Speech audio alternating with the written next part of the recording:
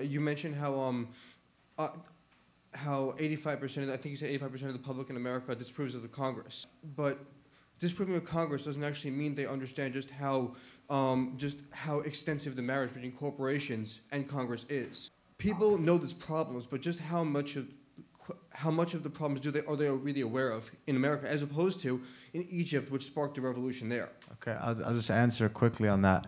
I think if you want to help change a country, or you believe in the power of, if you want to empower people, the first thing you have to do is believe in people. People are a lot smarter than you're giving them credit for. The people know.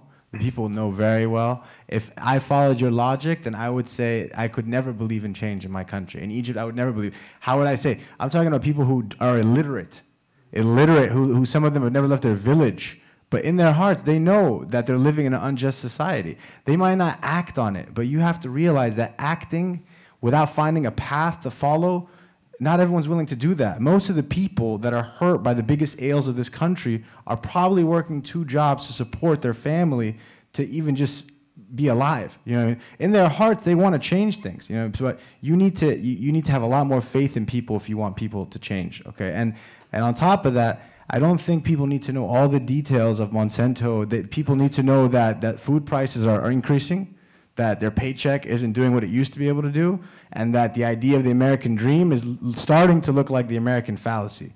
I think that's what people can feel. And what Occupy tapped into when it first came out was that feeling of outrage, which was universal. All of America was not supportive of what was happening with the financial crisis, you know? And with what Ahmed was saying as a message to you and to everybody is, put the goal of change, of the unifying goal for change above yourself, right? So don't allow your own ego to come in the place of the goal that the people share. You know, when it becomes about my personal goal versus his personal goal versus that personal goal, that's when the movement starts to break apart, and it becomes, which way do we want to go, left or right or this or that? And then this guy changed his mind, so he's no longer in the group, and that one's out of the group. I've lived this for the last 2 years.